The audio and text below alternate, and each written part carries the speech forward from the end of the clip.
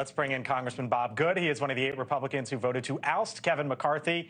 He is a member of the House Freedom Caucus as well and been on the show several times. Congressman, always appreciate you coming on here on the Hill. Scalise, Jordan, who are you supporting? Well, I voted for Jim Jordan. We need transformational change in Congress. I think the fact that Jim Jordan got 99 votes out of the 220 votes that were cast, it was basically a 110 to 110 split. 110 voted for Steve Scalise, 110 did not vote for Steve Scalise, so you did not have a majority. But we can't maintain the status quo. Washington is broken. Congress is failing the American people. There's nothing we're doing here that is working. And Jim Jordan's speakership would represent that change the American people want. It's interesting that despite all of the very, very negative, consistent coverage of the vote to remove the speaker last week, the poll that you showed indicated that only 30% of Republicans disapproved of that. Independents and Democrats don't care who the Republican speaker is, but 30% of Republicans disapprove. I guarantee you, if you tell them, would you rather have Speaker McCarthy or Jim Jordan as Speaker, overwhelmingly Republicans would say Jim Jordan. If you ask them, would you rather have Steve Scalise or Jim Jordan as Speaker, overwhelmingly Republicans would say Jim Jordan. The representatives here in Congress ought to do what the Republican base wants them to do, what the leading contender for the presidency wants them to do, and reflect the will of the Republicans across the country, which are overwhelmingly supportive of Jim Jordan as Speaker, as you know.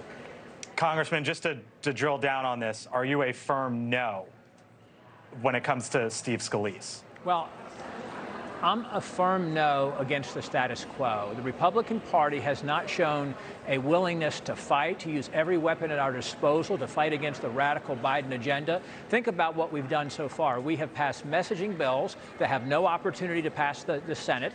And then on the spending fights, when we have leverage, when we have an opportunity to use the debt ceiling or to use the end of the fiscal year, we have totally surrendered and passed those bills once again with Republican majorities. We passed those bills with predominant Democrat votes. That is a betrayal of the American people who gave us the majority, with $33 trillion in national debt, a $2 trillion deficit, and we were trying to cut $100 billion in spending. That was the McCarthy commitment, to cut $100 billion in spending with a $2 trillion deficit this year, and we couldn't get the leadership to help us pass our 12 spending bills well before the fiscal deadline, as he promised to do.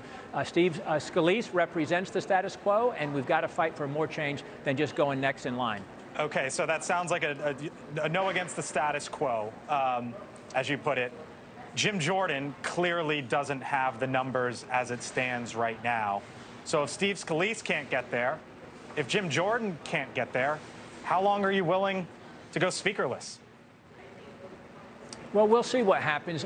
We tried to, as you noted in an earlier part of the program there, we tried to pass an amendment that would say, hey, let's stay in conference, let's lock ourselves in behind closed doors, let's get to 217 votes, ideally 221, so it's unanimous, and it's not just about who has the most support, as you know, it's also who has the least amount of hard no votes. If we had stayed in there until we got to 217, we would have been able to work on the vote that just took place to find out, okay, who is a hard no that's not going to vote for Steve Scalise? What do those numbers look like? And then Jim Jordan, who are the numbers that are a hard no? I don't think Jim Jordan has much in the way of hard no's in the conference, but most people in the conference, as you know, courage is a short supply in Washington. They do what leadership tells them to do. And I'll tell you something that happened in conference yesterday. One of the members of Congress asked point blank in the candidate forum, both candidates, they said, what have you promised to anyone? What are the secret backroom deals? What have you promised anyone in order to become Speaker in exchange for their vote? Jim Jordan very clearly, very explicitly said,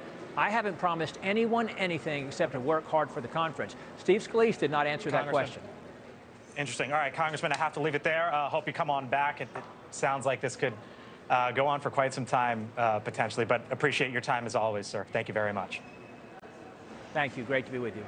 Thanks for watching. Go to NewsNationNow.com to find NewsNation on your television provider.